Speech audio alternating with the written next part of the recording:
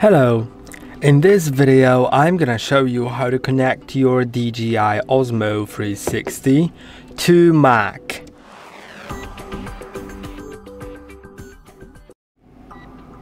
You can connect it without downloading the software, and I'll show you how it works, but later I'll show you how to get the software, because with software you'll have more options.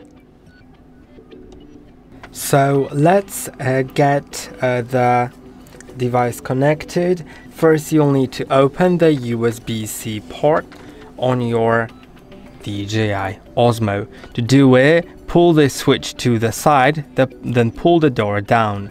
Now you can open the door. Here is the USB-C port, which you need to plug a cable in.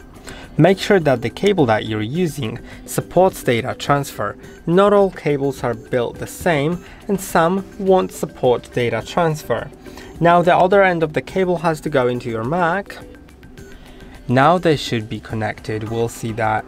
Let's turn on the Osmo, and once it asks whether file transfer or charging only, select file transfer.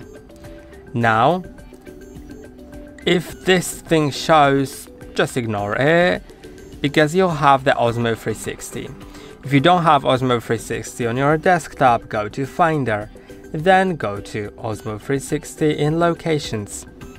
Now go to DCIM, and here you'll find different pictures, and of course you can open them.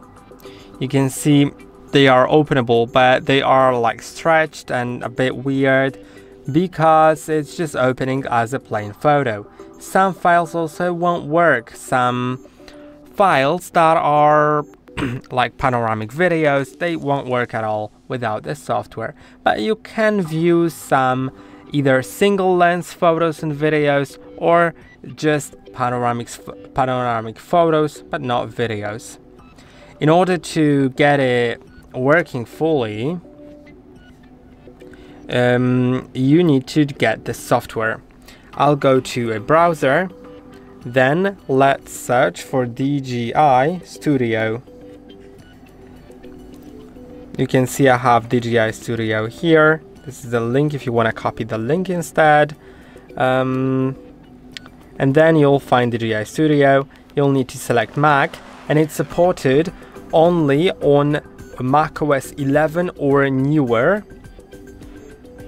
Now the current version is macOS 15, so you probably don't need to worry, and it supports both Intel as well as M1, M2 and other Apple Silicon Macs. So it has a high support. You can see it's getting downloaded in the downloads right now, so let's wait until it gets here. I'll see it maybe on this list. Okay, it's gonna be about 40 seconds.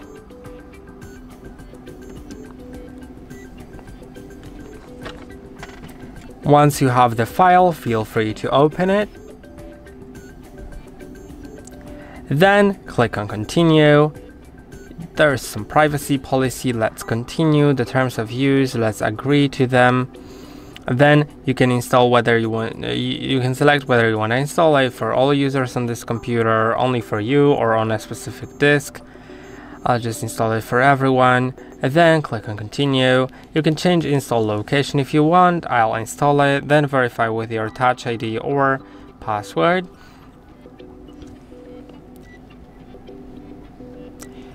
And now it's almost finished. You can see the app is already being opened. I'll move the PKG file to trash. I don't need the installer anymore. Then if you go to connected devices, you'll see your recordings here. And if I go to like any of those,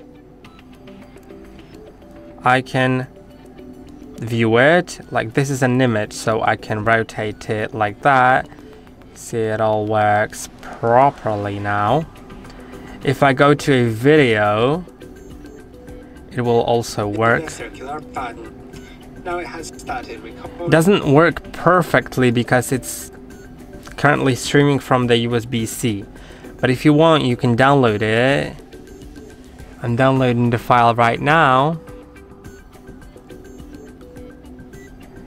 Now, once it is downloaded, let's see if it plays from here.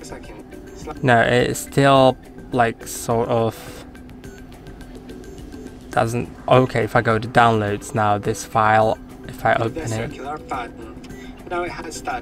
it's still not perfect, but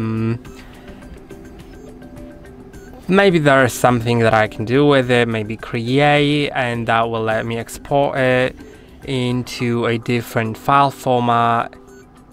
And yeah, I'll close that. There's some Chinese, I don't even get it. Yeah. So this is how it works. I hope that the video was helpful. Don't forget to like and subscribe. See you in the next one.